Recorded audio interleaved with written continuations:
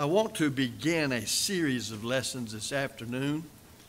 And one reason I want to do it today, at least at this time, is because it too has to do with fundamentals and first principles regarding the church and matters pertaining thereto. And since we're doing what we're calling rightly dividing the word of truth on Sunday morning in the class, or what saith the Scriptures, I think you'll find that these two will somewhat dovetail together to bolster one another up, and that is one of the big reasons at this time that I want to do this. What I want to do is begin a study today, and much of it will be introductory, on the restoration principles. First of all, to understand, and we'll see this develop more as we go through the study, that the principle of restoring the Bible to its rightful place is the only rule of faith and practice. Also of the gospel plan of salvation as it appears in the totality of the teaching of the New Testament concerning how men are saved from sin and how men are saved and kept saved in the church, as well as the church and its organization, work and worship, and so on. So with that, I would like to simply turn to Jeremiah 6 and verse 16. Jeremiah 6 and verse 16. I say a good part of this will be introduction, but I think these things that we'll say in the introduction will be helpful when we get on as we develop this particular study of restoration principles. In Jeremiah 6 and verse 16, God said to Judah through the prophet, "Stand ye in the ways and see, and ask for the old paths. Where is the good way? And walk therein, and ye shall find rest for your souls." Quite amazingly and sadly, the people of that day to whom these words were said replied to God with, "We will not walk therein." It's hard to understand people who were created as Israel was to be what he intended them to be, that they could fall so far short that when God through the prophet tells them to do this, that they just simply and adamantly, stubbornly say, "We're not going to do it." But that does teach us how easy it is for us to slide away into apostasy. And where we once loved the Lord and loved His Word and studied it, we can reach a stage to where it doesn't make any difference at all to us. In fact, we're right the opposite from what we once were. We're now adamantly opposed to it. In John 14:6, another very common passage, keeping in mind Jeremiah 6:16, our Lord said, "I am the way, the truth, and the life. No man comes to the Father but by me." Then, if you go back to the book of Matthew, in Matthew 11 and verse 29, you see Jesus speaking again, and therein he stresses that by our coming to him, remember, he's the way. By our coming to him, the way, we shall find rest unto our souls. So it seems to me, if there were no other passages in the Bible concerning these points, that these make it very clear that we ought to have a deep, abiding concern about the Lord as the way, and that we must walk therein. That's the only way to heaven. If we're not interested in going to heaven, then we don't pay any attention to these things, and we do like the most of the world does, as it pleases, or at least it attempts to. But keeping those points in mind, again, this is introducing the restoration principles. If you go to Luke chapter 2, verses 41 through 51, you have the sacred account of our Lord's going up to Jerusalem with his parents when he was 12 years old. And of course, when they get ready to leave, he is lost by his parents. They think he's with the company that's going back up to Galilee, but he's not. So I want us to make a point here, it may be a learning aid to us, that in this connection, we can observe that, number one, Mary and Joseph were together, watch it, with the Lord in Jerusalem. They left Jerusalem, and in doing so, they left the Christ. In their journeying, they came to, watch it, realize that they had departed from him when they left him in Jerusalem. So what did they do? They turned back. They went back to Jerusalem, and guess what?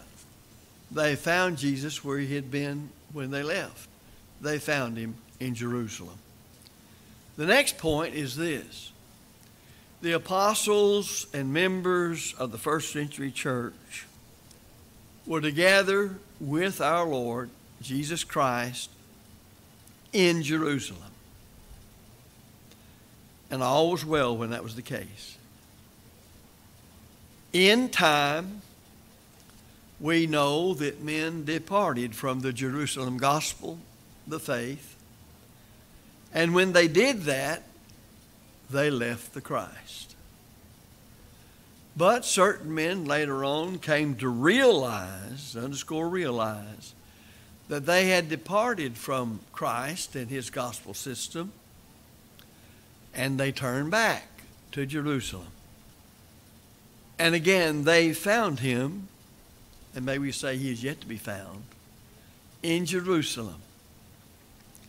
Now I say again that reference is here made to this reading, not to prove anything, but to illustrate a point. It sets forth points to which certain facts in church history are distinctly analogous. So as I said a moment ago, this becomes a memory tool. If you go on over into the New Testament to Paul's writing to the young preacher Titus, in Titus chapter 1, verses 1 through 3, the divine record has this to say. Paul, a servant of God and an apostle of Jesus Christ, according to the faith of God's elect and the knowledge of the truth which is according to godliness, in hope of eternal life, which God, who cannot lie, promised before times eternal, but in his own seasons manifested his words in the message, wherewith I was entrusted according to the commandment of God our Savior. Now think about this with me for a moment. Let's examine that passage as it fits into the introductory matters concerning restoration principles. Paul herein stressed, first of all, that God promised and prepared for eternal life regarding mankind. The second point made by Paul to Titus is that God manifested his plan to man. He revealed it. So everyone, all who would have the expectation of heaven, eternal life, must be concerned about the divine plan. That's very important to understand. It's not that Christ just saves us, but he saves us through a divine plan which was in the mind of God before the world was. Now, at this time, I want to then engage, and that's introductory into this study, beginning study of restoration principles. Now, what's the purpose in all of this? Well, it's our purpose to set forth and to give as much emphasis as we can to some of the great underlying biblical principles that are related to people's effort to restore ancient, pure, primitive, New Testament Christianity. I say it that way because I want to make sure that that's distinct from sectarian denominational Christianity, which is founded upon the commandments and doctrines of men, which is also the way that most people who believe in Christ think of the church is a denominational concept of the church. We may very well think that all the immoralities of our nation and secularism and atheism and all of that is terrible, and it is a tool of the devil to cause us to be lost, and they are. But probably the greatest tool that the devil's come up with in the last 2,000 years to cause men to be destroyed is to make them think they're acceptable to God. They're saved by Jesus Christ, even allowing them to believe in the God of the Bible and the Father of our Lord Jesus Christ, and that Jesus Christ is the Savior of the world. The Bible is the Word of God. And man needs saving, and man can't save himself, and only Christ can save them. And then end up believing what is false doctrine concerning how a person is saved from sin and where the Lord puts them when they obey the gospel, and just what obedience to the gospel actually is, and just when one enters Christ and becomes a Christian, and then the work, the organization, and worship of the church. That denominationalism has gotten wrong. It doesn't say that all things in denominations don't have some truth, but that's not what we're interested in, brethren. We're interested in the truth, the whole truth, and nothing but the truth. The whole, W-H-O-L-E, counsel of God that Paul said he preached to the Ephesian church. I've not shunned to declare unto you the whole counsel of God. I don't want a partial counsel of God. Wouldn't it be something that God gave us the plan of salvation, but then tell us anything about the church, about its organization, its worship, and its work, an individual Christian living in the church? Well, it wouldn't accomplish anything, would it? So we want all of what God says concerning how to become a Christian, when one becomes a Christian, and living the Christian life faithfully. So we seek to bring about a greater respect, I hope, and a deeper appreciation for those men whose lives are so meaningfully related to the principles, these biblical principles of the restoration that we want to study with you in this series of studies. Now, I propose to do this by looking at basically two main divisions. The first one we'll simply call Part 1 is the historical background. And then Part 2 are the biblical principles themselves concerning the authority to have such a thing as a restoration of New Testament Christianity. It is believed that consideration to the historical background is essential, it's necessary, in order that we may know the meaning, underscore that word meaning, the meaning of restoration. Remember, when you study through the scriptures from Genesis to Revelation, God unfolded how he would save man down to the stream of time, but it involved man in history. It dealt with man where he was down through all these thousands of years in giving us the way of salvation through Christ. Remember what we said earlier? Christ said, I am the way, the truth, and the life. No man cometh unto the Father but by me. John 14:6. We're commanded in the Old Testament, the seed was planted. Ask for the old paths. Where's the good way? So the old paths are God's paths. You know, they're old, but they're new. They're new to people nowadays because they don't think much about the right division of the Bible. So I hope you'll connect this with what we're doing on Sunday morning and what saith the Scriptures in the right division of the Word, 2 Timothy 2:15. We'll have a clearer understanding by seeing how these things fit in to the historical matters. That is, a clearer understanding of the very New Testament principles themselves that bring about the possibility and the reality of restoring New Testament Christianity. The principles that are, as they're isolated from the very historical background, really lose much of their meaning. First of all, we'll go today as much as we can, as time will allow, to Part 1. What did we say that it was? To remind you again, part one is a study of the historical background, and we're simply calling it God prepared the perfect plan. God did not just say, I will send my son because of my great love for mankind and his love to save them into the world to become a man, but he prepared a plan. People today say, just look to Jesus, think of him, know you can't save yourself, plead with him to save you. That won't work without the plan. The New Testament gives us the plan. But let's begin back in the Old Testament.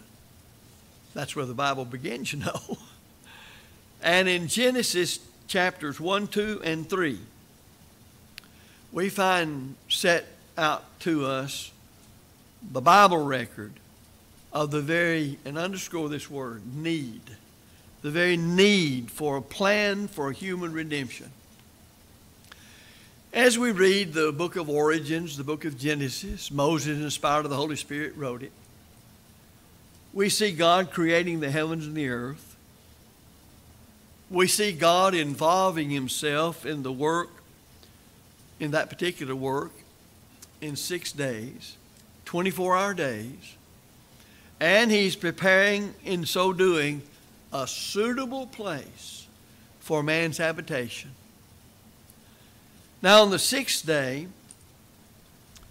God made man, and he made his bride, Adam and Eve. And he placed them in a special garden for people without sin. Sin's unknown to the world at this time. I can't conceive of a place like that, but it's unknown. And he puts them in the Garden of Eden. Now, God gave Adam and Eve blessings that are marvelous and that are wonderful. And he gave them a very significant limitation. In fact, a prohibition. They were forbidden by God, in no uncertain terms, to partake of the fruit of the tree which was in the middle or the midst of the garden. Now this, and mark it down, this is the first example of positive divine law. That means it was wrong to partake of that tree, the fruit of it, for one reason only. Can you guess in your minds now what that would be? Because God said, don't do it. So that tested their faith in God and in God's word. Because in the day you eat thereof, thou shalt surely die. Did they understand death? I doubt it. Any more than Noah could picture in his mind the great floods that had never been rain on the earth all that time. But they trusted God implicitly. So for a while that was all right. But I want to remind you, in categorizing God's commandments to mankind, there is that type of commandment that is right for one reason only, and only one reason, because God said so. Now you say, well, everything we're to do is because God said so. Yes, but there are those that are right for one reason only. God said so. There's no visible connection between dying and eating the fruit off of a tree. In fact, they were to eat of all the rest of the trees of the garden. So how was this a positive law? Because that fruit on that tree would not be eaten of, simply because God said, don't do it. And that tested their confidence and trust in God as God. All positive law does that. You had the same thing with Abraham when you get over to Genesis 22. And other times, God forbade killing your own son. He was very upset at the idolatrous worship when they would offer their children as sacrifice. And yet here he comes to Abraham and says, take thy son whom thou lovest, and offer him a burnt offering. The question, why was it right for Abraham to begin to make plans to offer his son a burnt offering? You have only one answer. A right answer, that is, because God said so. When you come to 2 Kings 5, and Naaman, a leper, incurable disease, a very great man, and his accomplishments are the way the world measures greatness. But he can't be cured. Thus, he was ostracized, no doubt, from a great many people because that was a terrible disease and feared greatly by those people at that time. Well, little maid tells him there's a prophet back at home. She's from Israel. He could take care of it. Well, they don't understand. They're pagans. So he sends a letter, or the king does, down to the king of Israel and scares him out of his wits because he thinks, well, he's trying to find a reason to invade me and to fight me. Who in the world is going to be able to have anybody anywhere that can cure leprosy? Well, make a story a little bit shorter. He sends him down, and there's the prophet. He doesn't even come out personally and deal with Naaman. Sends his messenger out, his servant, Gehazi. And the prophet's word through the servant was, go dip 7 times in the river Jordan and you'll be healed.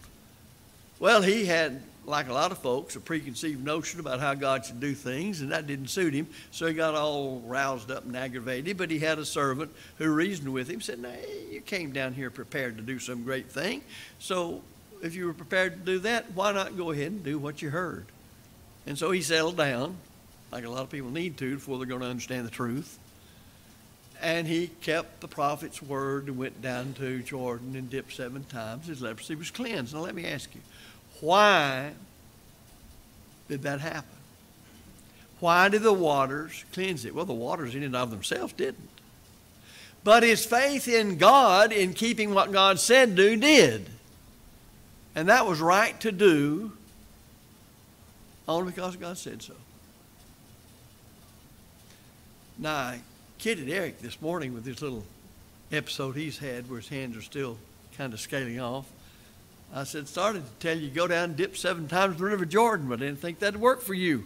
And it wouldn't. In fact, he could have had just exactly anybody else could today what Naaman had. And you could go dip as many times, you could go move into the water in the Jordan River, and it's not going to help because that was a command from God to one person for his situation to test his faith in God and his word.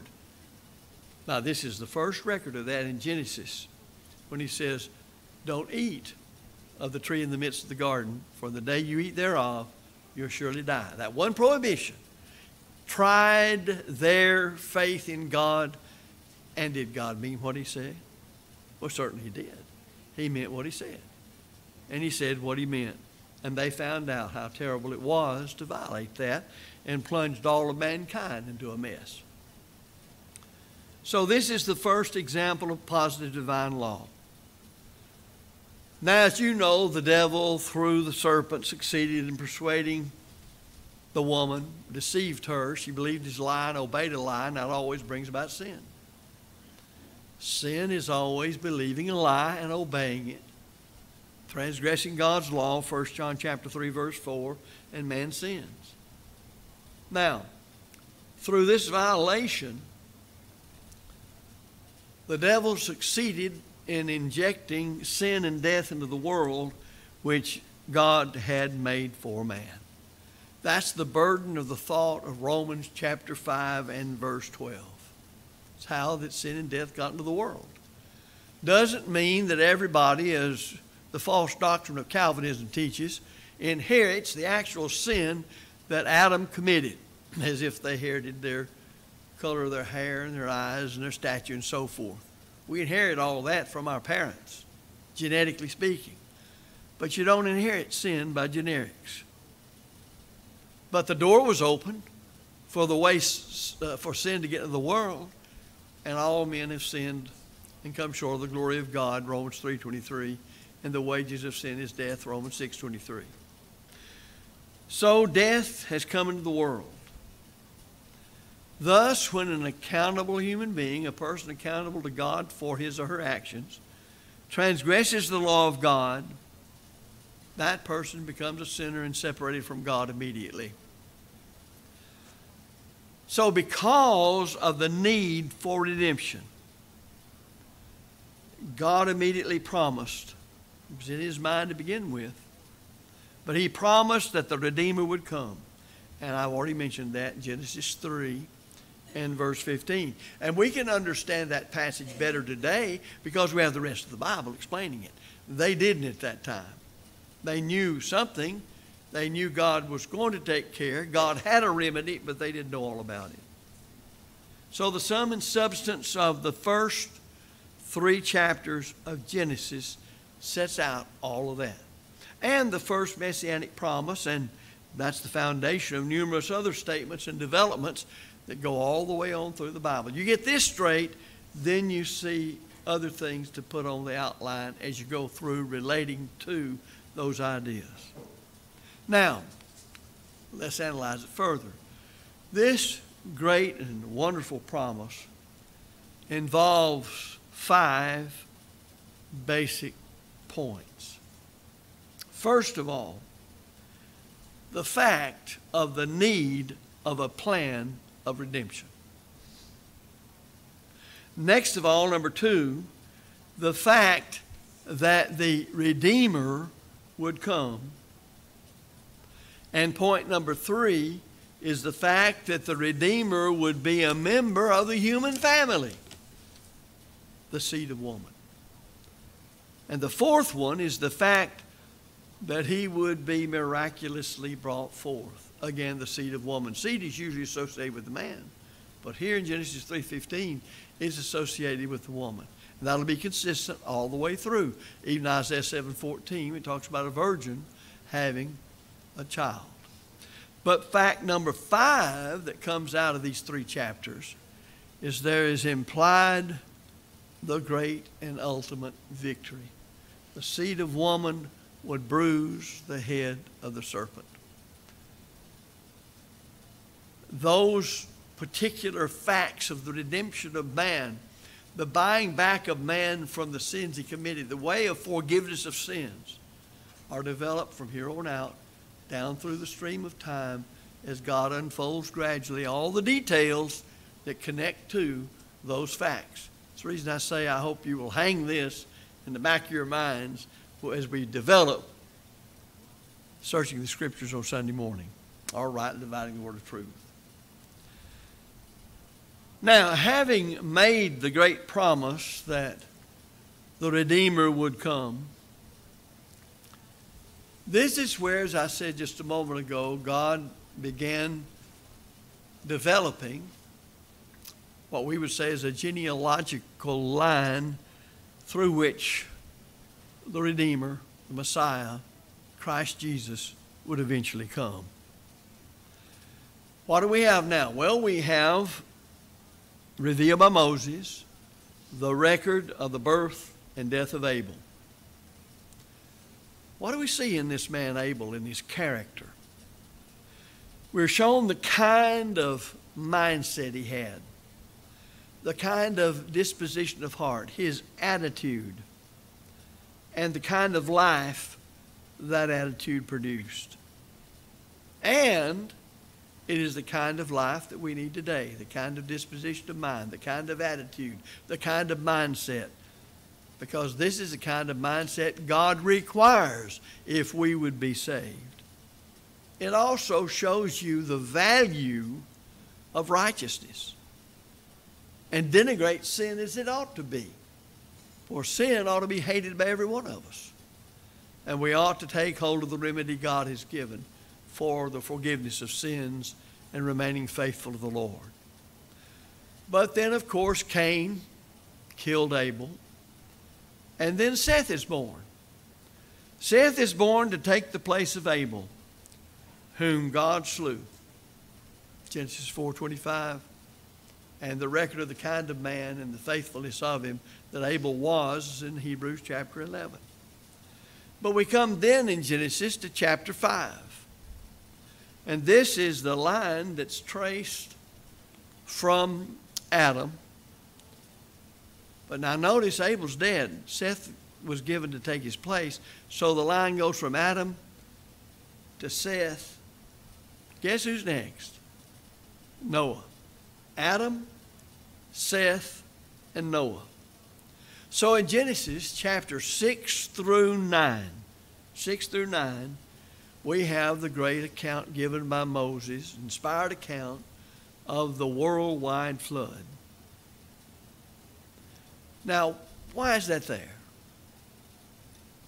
Well, maybe several reasons, but it's the Bible record of how God, in spite of human wickedness, actually was able, through his great power and providential workings, to preserve the line through which the Messiah would come. Do you see it developing? That is the scheme of redemption.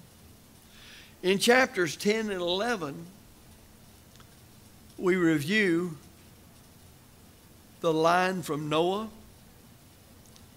through his son Shem, right on down to Abram.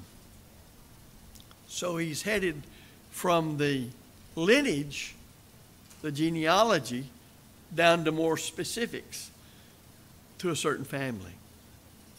Abram.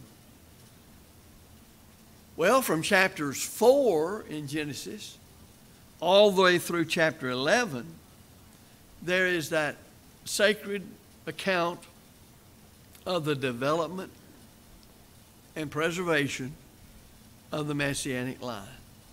Now, if I were to just stop here, believing the Bible to be inspired of God, given to direct man, that should have created in me already confidence that God is in control. You can look round about you all you want and how terrible things are in the nation and in the world, but you know, brethren, if this were 100 years ago, you could look around and see much the same thing.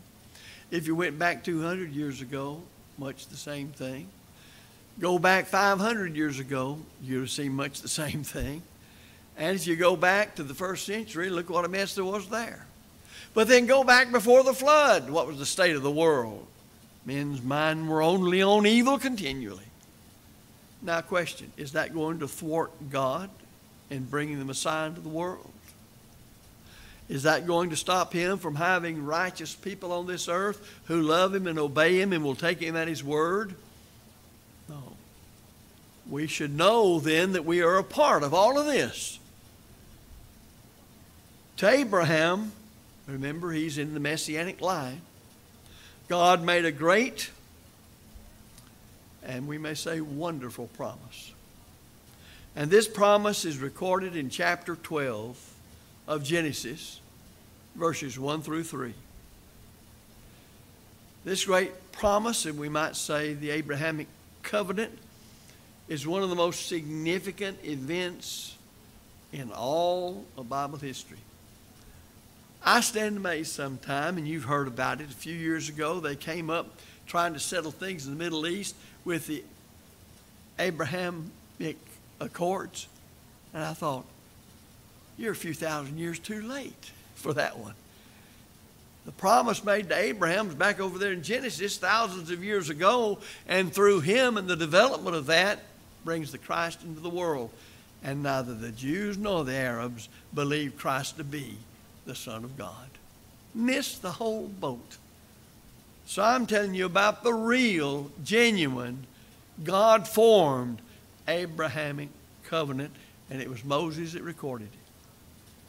So from the time of its making, every word in the Bible has some relationship to that promise that God originally made to Abraham. And this Abrahamic promise, or as I said, covenant, is nothing less or more, but it's wonderful, an enlargement upon the promise that we first saw and is recorded in Genesis 3 and verse 15. Basically, God promised Abram one thing, to develop his descendants into a great nation. And as Seth had been selected to be the head of the Messianic line, taking Abel's place, Abram now is selected to become the head of the Messianic nation. So you have the development of the Messianic line, and now you have unfolded for our understanding the beginning of the Messianic nation in Abraham. A great nation would involve three things: a people, a law, and a land. A people, a law, and a land. Now from Genesis 12 onward, we're studying about the development of that nation. Mark that, from Genesis 12 onward. We're studying about the development of that nation, that Messianic nation. Now mark this too. Each part of the Abrahamic promise had three distinct aspects. Three. There's a physical aspect in that promise God made to Abraham, and there's a typical aspect. The typical aspect finds its fulfillment in Christ. His gospel, or his church. In fact, Peter would refer to it in 1 Peter 2, verse 9, as the holy nation. Well, in time, God gave Isaac to Abraham and Sarah. And that was all worked out because God intervened and made two people who were too old to have children have children. He's the first step, Isaac is. He's the first step in the development of the Abrahamic promise. Specifically, through Isaac, we're introduced to Jacob. You remember that Isaac married Rebekah, and 20 years later, Jacob was born. Now, Jacob is the second step in the development of the promise made to Abraham. That is the Abrahamic covenant. And through Jacob, we're then introduced to the 12 sons. Of course, they in time would become the heads of the 12 tribes of whom God would build the great nation of Israel. Jacob's name is even changed. Jacob means a hill catcher, a subtle person. And he was. But Jacob did a lot of changing in character. And now Israel means the Prince of God. And so those descendants through his sons would bear the name the Prince of God. And before that, through Jacob, we're introduced to Joseph. And in all the providential workings of God, through men who didn't care about God, even Jacob's or Joseph's own family, his own half-brothers didn't care about him, sold him into slavery. Then all the things that happened to Joseph. Finally, when he reveals himself to his brothers, and that great famine, which was so hard on people, turned out the very thing that God used to introduce them all and get them all back together. We see that Joseph announced to him, "You meant this for evil as to what you did to me, but God worked it for good." Now, that ought to give us courage in facing whatever we face in this life, because I'm limited in what I can see to the current events and things that happen here. But by the eye of faith, God is in control. If God could bring all this into being to bring about salvation through Christ, and remember Galatians 4:4, in the fullness of time, he's in control. He's headed for the time for Christ to come. And it didn't make any difference what people would do. There would be those who would love God and keep his commandments. So in Joseph, we have the story of how God preserved, well, shall we call it, the embryonic nation. And in marvelous providence, as I've already referred you to, Joseph became prime minister in Egypt. From a slave to prime minister. How did that happen? Because God's in control. Of course, later, several hundred years later, there would be a terrible bondage. But did that mean God had forgotten the promise made to Abraham? Did that mean that God had forgotten all these things through Isaac and Jacob and the 12 sons and Joseph? No. It would just be used by God to bring Israel out of bondage. So the Israelites in Egypt had a special relationship to the, now watch this, to the people aspect of God's promise to Abraham. Because in all that 430 years about, they had the time, they had the circumstances, They had the experiences through which you become a strong people. Strong in number, strong in character. And we'll see more about that because they had the chance in the wilderness wandering to develop even more.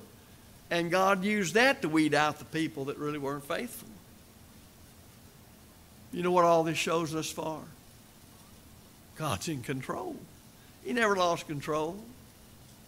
So God thereafter gave Israel their law. Gave it to them through a type of Christ, Moses, on Mount Sinai. And then, of course, they had already been delivered from Egyptian bondage. At Sinai, God gave, we call it the Ten Commandments, or you might say it's the Constitution of the law of Moses. And in the great wilderness journey,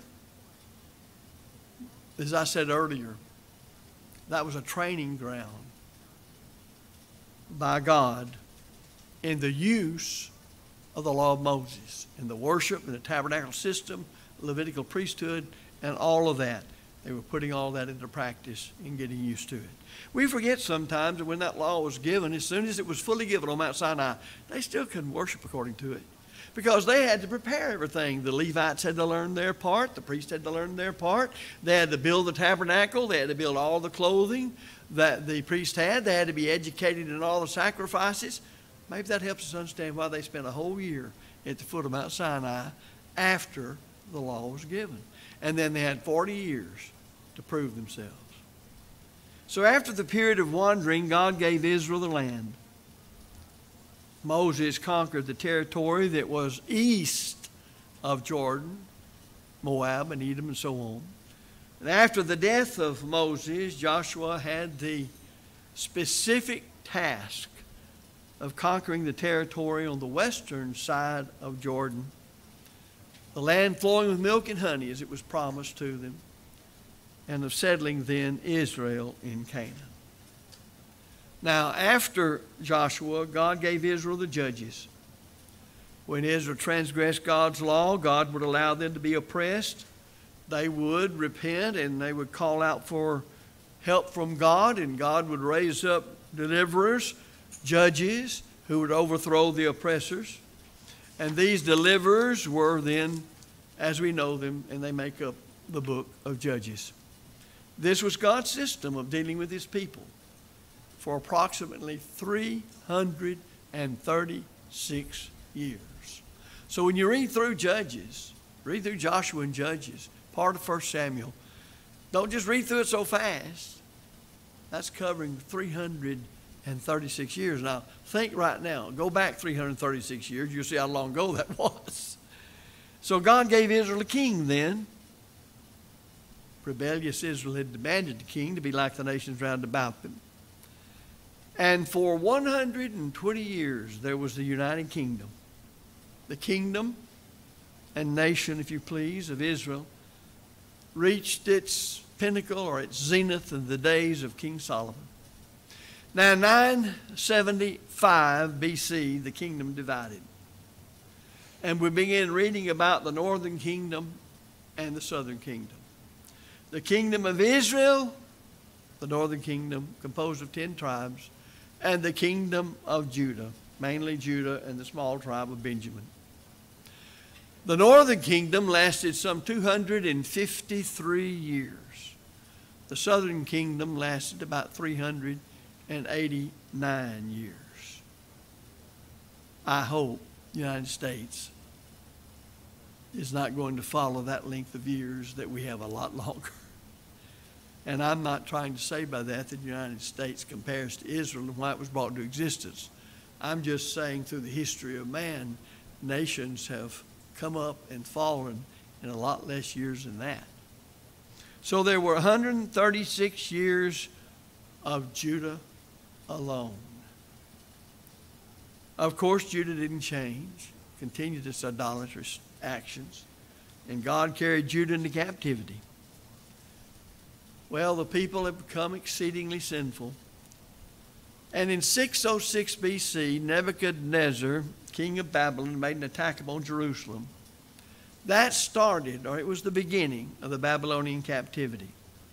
He made a second invasion in 597, and then the final invasion with the destruction of the city and the temple in 586. Thus they all went into captivity down in Babylon. Now you mark the 70 years of Babylonian captivity from the first invasion. So once the last invasion is over in 586, they still got 50 more years in Babylon. But guess what? God's in control. He's still unfolding the scheme of redemption down through the stream of time involving man. And in time, God restored his people to their homeland, a remnant anyway.